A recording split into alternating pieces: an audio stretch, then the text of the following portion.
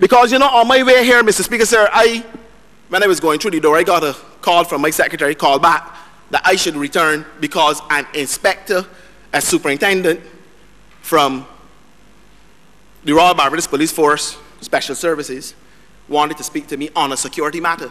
I didn't know what it was. I went back. And they laid me, they told me, or he told me, that they had credible information that 2 people were overheard planning to shoot me. It's a fact. But it's a fact. But it's a fact.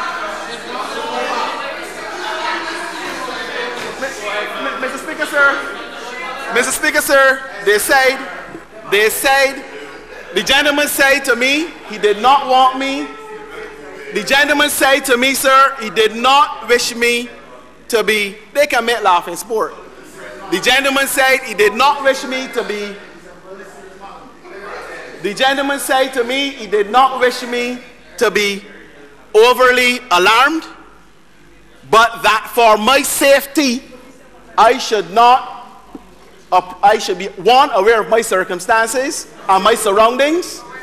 2, that I should approach Parliament with caution, and that they were going to detail